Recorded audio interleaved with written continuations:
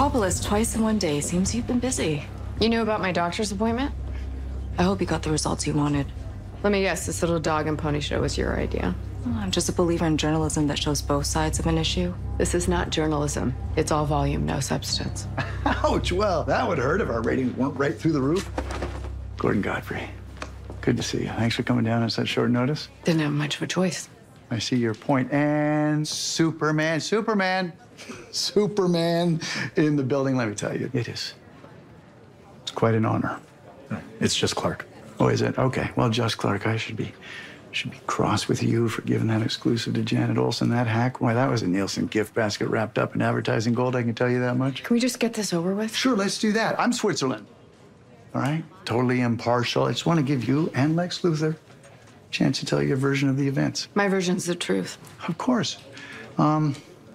Why don't we kick you on over to makeup? Have Sandy touch you up. This is television, not print, and then we'll get the show on the road. What do you think? Gonna be great. Be right here. Sandy! Don't worry, big guy.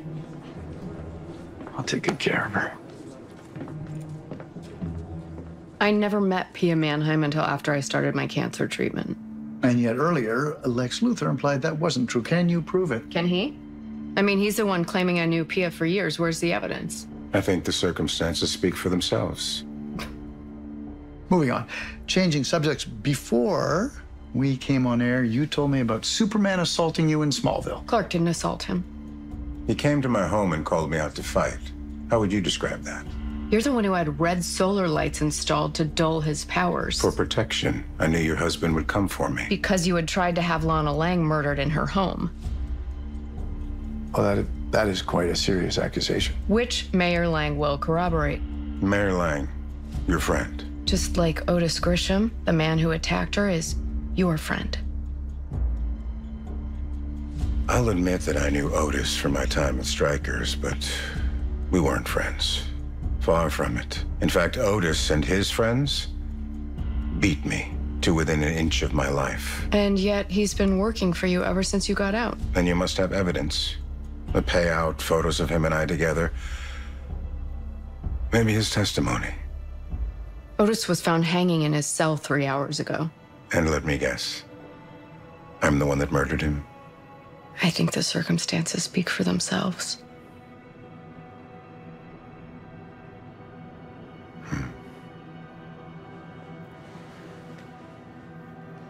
You see, the difference between you and me is that when I make an accusation, I have evidence to back it up. Luther! Get out here! This is over. We are going to end you. You and your wife need to stop trying to set me up. Stop lying!